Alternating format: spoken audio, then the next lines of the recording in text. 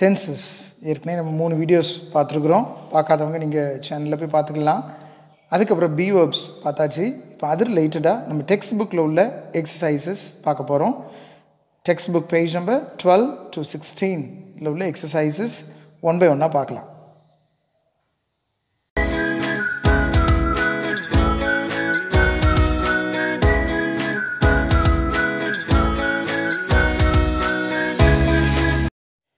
Eleventh text புக்கில் page number 12 tenses start ஆகுது. So ஒரு பாக்ஸ் கொடுத்துருக்காங்க, a clear picture about tenses here with examples. Simple, progressive அப்படின்னா continuous, continue அப்படின்னு அர்த்தம். Perfect and perfect progressive. So simple அப்படின்னு எடுத்துக்கிட்டிங்கன்னா அங்கே 3 tenses. Simple past, simple present and simple future. அதே மாதிரி ப்ரொக்ரெசிவ்ல அதே மாதிரி, அடுத்து பர்ஃபெக்டில் அதே மாதிரி, பர்ஃபெக்ட் ப்ரொக்ரெசிவ்ல அதே மாதிரி கொடுத்துருக்காங்க. And the next table on page number 13 13ஆம் பக்கம் பார்த்தீங்க அப்படின்னா there is another table describing tenses again. The tenses chart அப்படின்னு சொல்லி கொடுத்துருக்காங்க. Past, present, future. இதை பற்றி நம்ம ஏற்கனவே கிளியராக பார்த்தாச்சு. அதுதான் இப்போ நம்மளோட டேபிள் பார்த்தீங்க அப்படின்னா you can understand very clearly. Present tense அப்படின்னா simple present, present continuous, present perfect, present perfect continuous.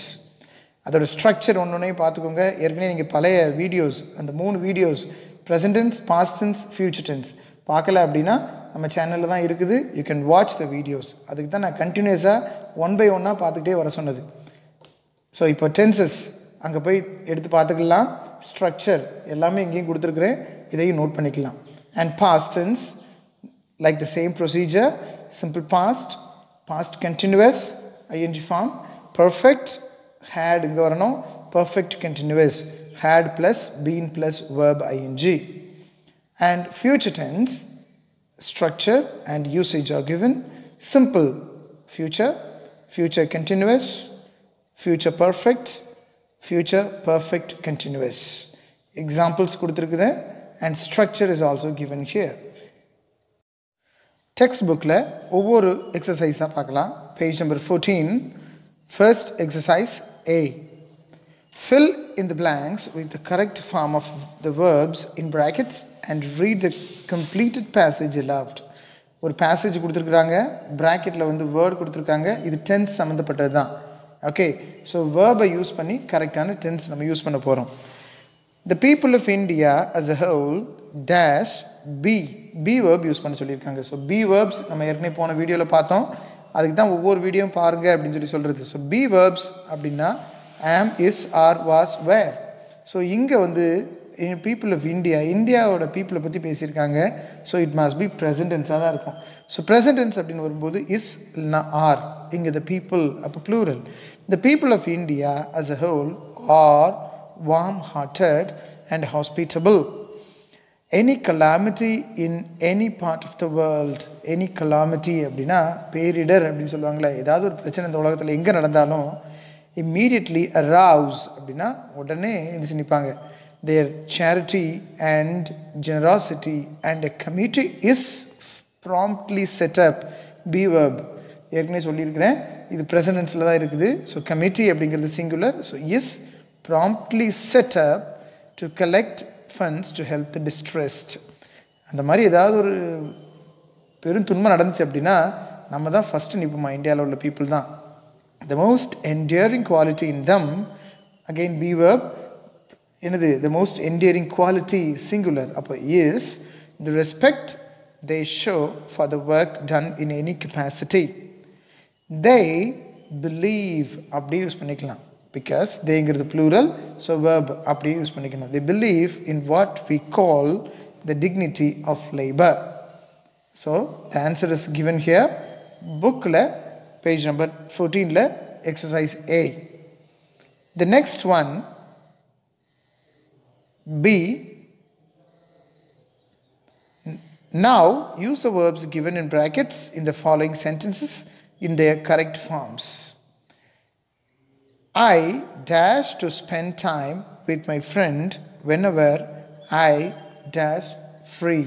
இங்கே டேஷ் கொடுத்துருக்குது புக்கில், அங்கே வீடியோவில் டேஷ் இல்லை, that's all. But the same sentence. I இது present tense past tense ஆனு பார்க்கணும். Okay, I dash to spend time with my friends whenever I am free. So whenever எப்பப்பெல்லாம் time கிடைக்குதோ அப்பெல்லாம், அப்போ இது வந்து present tense, simple present. So அப்போ start பண்ணும்போது ஐ, அப்போ ஆக்ஷன் வெர்ப் அப்படி யூஸ் பண்ணிக்கலாம். I like to spend time with my friend whenever I am free.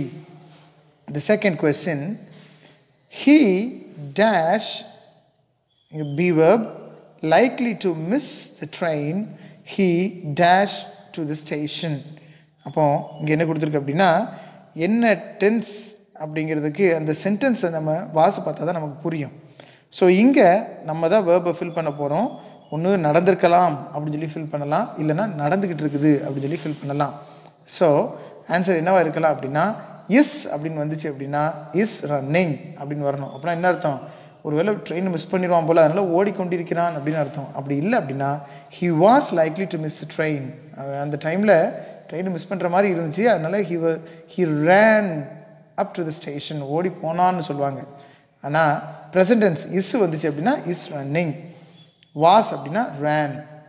The next one, at the moment they dash at the bus stop, but I dash their plans for the journey. So at the moment, அதான் clue word, நல்லா ஞாபகம் வச்சுக்கோங்க. at the moment அப்படின்னா இப்போதைக்கு என்ன நடந்துக்கிட்டு இருக்குது, அப்போ ப்ரெசன்ட் கண்டினியூஸ். தே கண்டினியூஸ்னா ஐஎன்ஜி போடணும், ஐஎன்ஜி போட்டால் பி வேர்ப் வரணும். இப்போ பி வேர்ப் வந்து இங்கே தேங்கிறது plural. So at the moment they are waiting at the bus stop, wait பண்ணி கொண்டிருக்கிறார்கள். பட் ஐ ஏற்கனவே ப்ரெசன்ட் தான் யூஸ் பண்ணியிருக்கோம், அப்போ இங்கேயும் ப்ரெசன்ட் தான் வரணும். நாட் நோன் கொடுத்துருக்கு, அப்போ வெறும் நாட் நோன் யூஸ் பண்ண முடியாது. ப்ரெசன்ட் டு நாட், அப்போ டோன்ட்னு மாறும். I don't know there plans for the journey. So next one, fourth one, they firmly. இது வந்து read the sentence very carefully, இது ஜென்ரல் ட்ரூத் மாதிரி உள்ளது. தே firmly dash in the existence of God. அவங்க வந்து கடவுள் மேலே ரொம்ப நம்பிக்கை இருக்குது. they firmly believe அப்படியே எழுதிக்கிடணும். they firmly believe in the existence of God. கடவுள் இருக்கிறார் அப்படிங்கிறதுல ரொம்ப ஸ்ட்ராங்காக நம்பினாங்க அப்படின்னு அர்த்தம். அடுத்து நம்ம ஏற்கனவே சொன்ன மாதிரி தான், நம்ம கொடுக்க போகிற வேர்பை வச்சு தான் சென்டென்ஸ் வந்து மாறும். ஒன்று ப்ரெசண்ட்டாக யூஸ் பண்ணணும், இல்லை அப்படின்னா பாஸ்ட்டாக யூஸ் பண்ணணும். ஸோ இங்கே என்ன கொடுத்துருக்குது அப்படின்னா we dash a lot of noise because the new buildings dash sound vacant. எப்போ நடந்தது இல்லை இப்போ நடக்குதா அப்படிங்கிறத பற்றி இந்த வெர்பு தான் மாற்ற போகுது இந்த சென்டென்ஸையே. ஸோ நம்ம ப்ரெசன்ட் யூஸ் பண்ணோம் அப்படின்னா we hear அப்படியே எழுதிக்கலாம். we hear a lot of noise because the new buildings are transmitting sound vacant. okay, are transmitting அப்படின்னு போடணும். the next one, sixth one, she always அப்படின்னு வந்திருக்கு, அப்போ சிம்பிள் ப்ரெசன்ட் தான் எப்போவுமே. ஷீ சிங்குலர், அப்போ வேர்பு கூட எஸ் எடுத்து எழுதணும். She always maths excuses for coming late.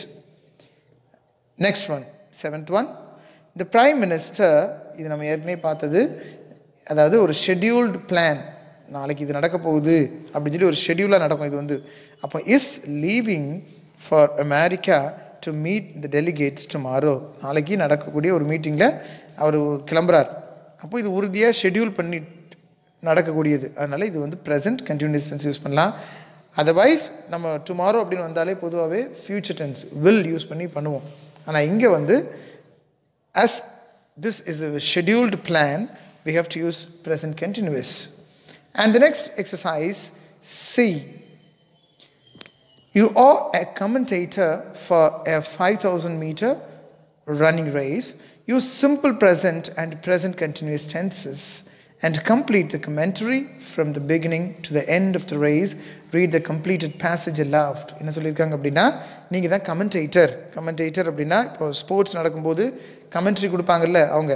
இப்போ 5,000 மீட்டர் ரேஸ் நடக்குது, நீங்கள் கமெண்ட்ரி கொடுத்தீங்க அப்படின்னா பொதுவாகவே என்ன டென்ஸில் கொடுக்கணும்னா, ஒன்று present continuous tens are simple present, இந்த ரெண்டை தான் யூஸ் பண்ண சொல்லியிருக்காங்க.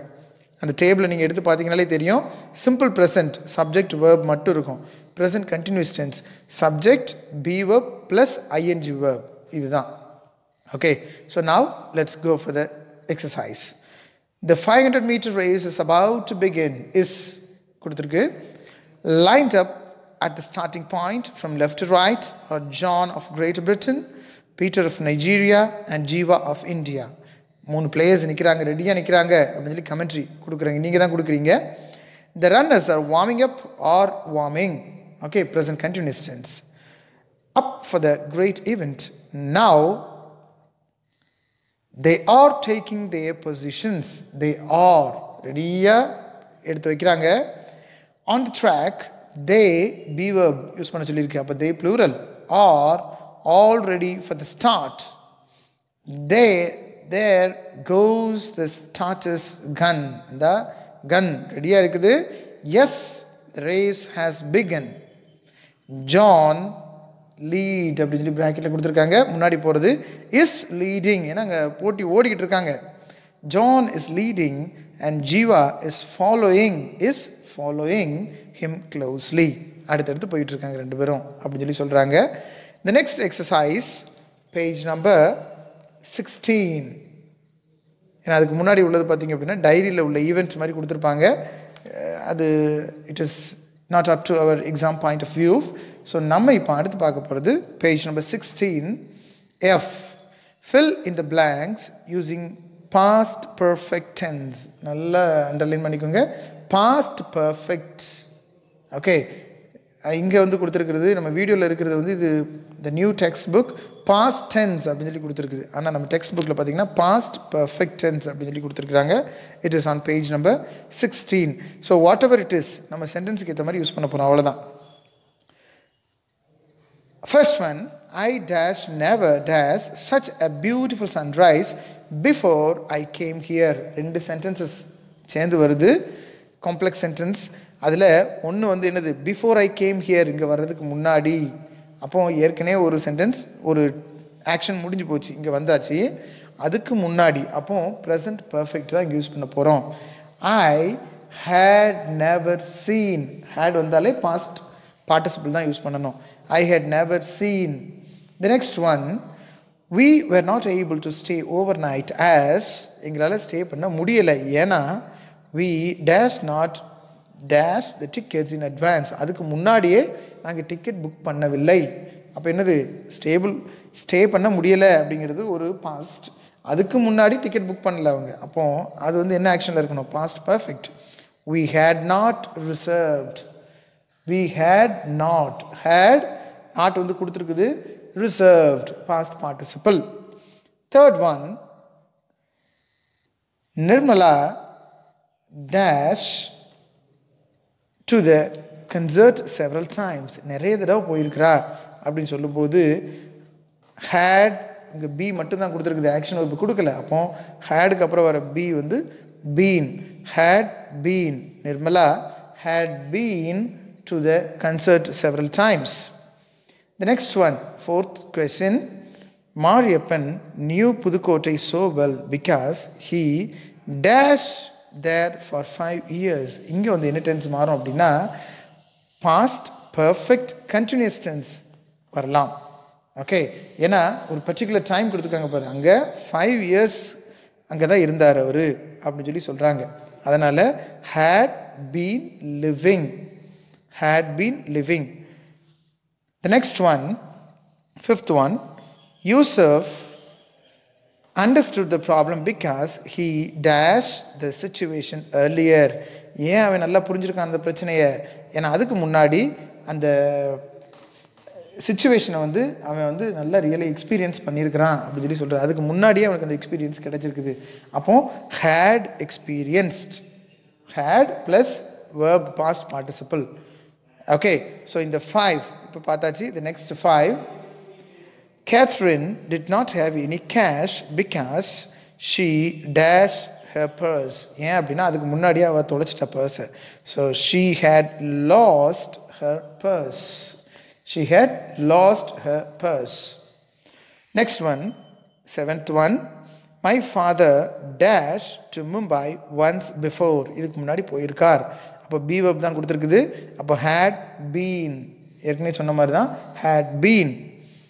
And the next one, 8th one, the cat dash the bird before it flew out of the yard.